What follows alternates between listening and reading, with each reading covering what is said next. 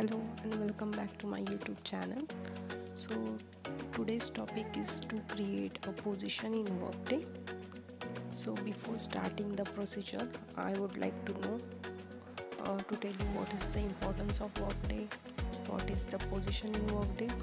So what is position in Workday? It is a position that define a unique job within your organization, that describe job responsibility, requirement and any specific function. Position plays a crucial role in streamlining your organization structure, and it makes easier to manage role, assigning the task, tracking the performance. So for all those things, position is very important in Workday. So let's just start. So to create position in Workday, we just have to log in into your Workday account, and in search bar you can type create position. So we are creating a task, so we'll search a task here. We will click on this create position task.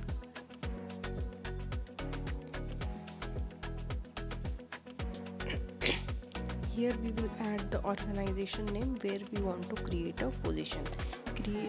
Creating position, that means creating the empty vacancy into the organization or department or any project or in any team.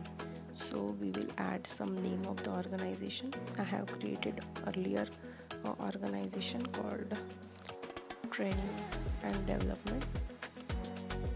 So here I'm going to create a position.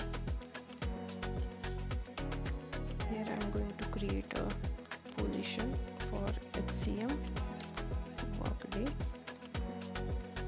trainer.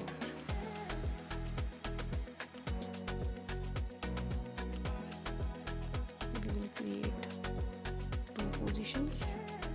We will add availability date. Availability date means from which date this position will be available. So I'll take today's date. Earliest hire date, how early you can hire somebody into that position. So I'll also again take today's date. What will be the job profile for this position? So I'll just check if there is any trainer. So the job profile will be trainer specialist. So you can see once we add the training specialist, we got all the job descriptions and everything. So location, let's say location is USA. USA home office. You can add any other location. What is the time type? Is that position is the full-time or the part-time? So we are creating a full-time position here. After that, worker type, is that position for the full-time worker or contract worker or the contingent worker. So this position is for the full-time employee. And do we have any subtype? We can add subtype as a casual employee, as a regular employee for the full-time worker. Location wise, we have a default weekly hours here, and this job is difficult to find. In here we can add some qualification. So qualification is also there. You can see it was linked to the Workday trainer profile. So link and skills, whatever skills is required for this. Education is BA. If we need any language and everything, that also we can add. So for your,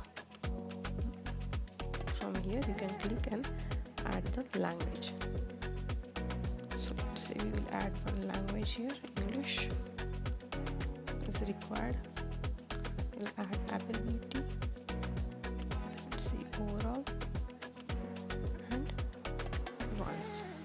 Okay, so we can add certificate, work experience. So let's say for this position we need some experience. Let's check, do we have any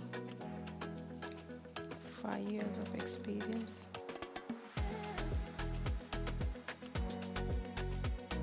So we can create 5 years experience.